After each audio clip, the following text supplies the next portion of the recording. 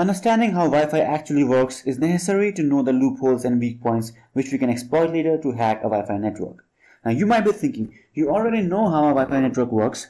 You have your device and you have your router, and you connect to the router by entering a password. So here's the kicker. You never actually connect to the router, and you never actually send the password to the router for authentication. So if you are not connected to the router, what are you connecting to? And if you're not sending the password for authentication, how are you authenticating? You are connecting to a device called an access point.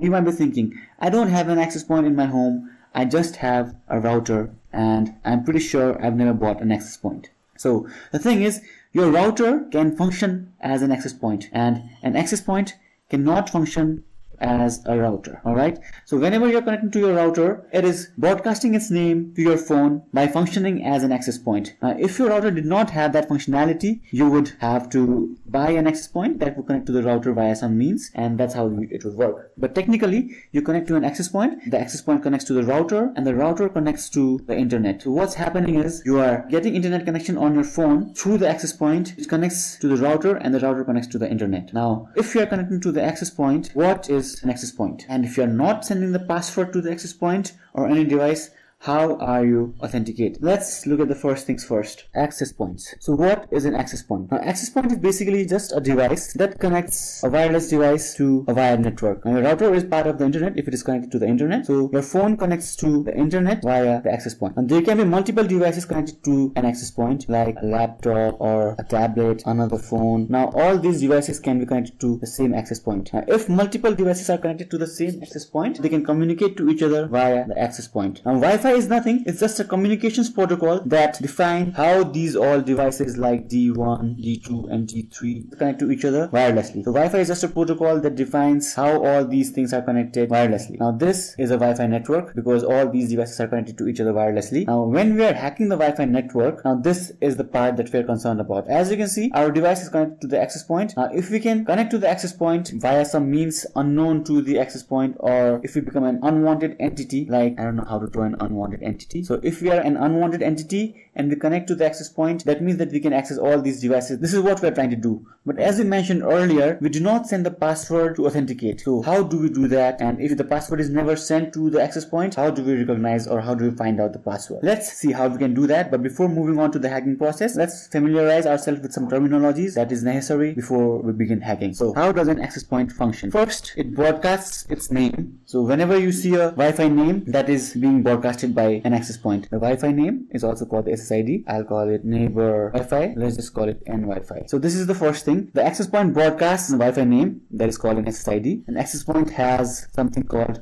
a BSSID, which is basically a MAC address.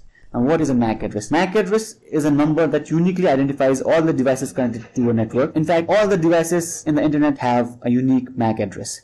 A MAC address looks something like this. It is actually just 12-digit hexadecimal number. This is what a MAC address looks like, and it is unique for each device in the internet. Now, the third thing that is of concern to us is it authenticates all the devices connected to the Wi-Fi network. Now, it is not sending the password. We are not sending the password to authenticate, but we are using something called a four-way handshake. This is the keyword here. What four-way handshake means is you have an access point and you have a device. You are not sending password, but what you are exchanging is you are exchanging packets, and these packets are exchanged 4 times to authenticate a device in a Wi-Fi network. So what are packets? In fact, whatever you see, the video that you are seeing right now are not being downloaded as videos, but they are being sent to your device as a stream of packets, and your browser or wherever you are viewing this is organizing them and showing it to you as a video. Whenever there is to and fro of data in the internet, they are being sent as packets. You can think of packets as nothing but a sequence number, that is 1, 2, 3, 4, 5, the number of packets in the stream, that is all it is, and source address and a destination address, and of course the data payload. Of course there are more intricacies involved,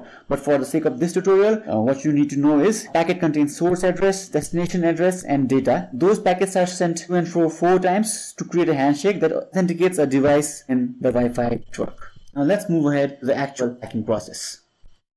First of all, we need to identify the Wi-Fi network that we are going to hack. It's pretty simple. So you just see the Wi-Fi networks that are available and you just pick which one to hack. Once you've done that, we need to deauthenticate a device that is already connected to the network. Now this is not entirely necessary. Why we are doing this is we know that there is four-way packets to and fro, right? This only happens when a device is trying to connect. Once the device is already authenticated, there is no four-way handshake going on. So by deauthenticating a device, what we're trying to do is we're trying to get the device disconnected from the Wi-Fi network so that when it tries to connect again, we will capture all those packets. And third is capture four-way handshake packets. Once we have captured the four-way handshake packets, as we told earlier, the password is not sent to and fro between the access point and the device. So what is inside this four-way handshake packets that we can use to get the password? In the data payload of the packets, there is something called the MIC. MIC is Message Integrity Code. Now this MIC is created using the SSID, which is the Wi-Fi name, the MAC address of devices involved, and the PSK, which is pre-shared key, and this can be considered the password. There are a lot of other things, intermediate things that are created like PTK and PMK and all that stuff, but basically they are usually all derived from this, and this is what we can use to find out the password. So we already have the SSID, that is the Wi-Fi name, the MAC address, which can be gotten easily. The only thing missing is PSK. So what we do is we use something called aircrack to generate a bunch of MICs, and if this MIC matches the MIC that we have gotten from the packet, we can be sure that the password that is used to generate this MIC is the actual password. Now aircrack can test with almost up to 1 million passwords per second, and instead of randomly generating the password, we use something called a word list. Now word lists are actually real passwords that have been hacked or that have been exposed previously, and all those passwords are added in this list, and we test with all the password in this list against the actual MIC, and if the MIC generated from that random password, MAC and SSID matches the actual MIC that was captured from the handshake packet, that means our password is the actual password. Now Kali Linux actually provides a list called RawQ that actually has 32 million real passwords. First, you can test using this. If not, there are other word lists available through the internet that has up to 320 million real passwords. Now we might think we are unique, but most of us, or at least some of us, are using common passwords.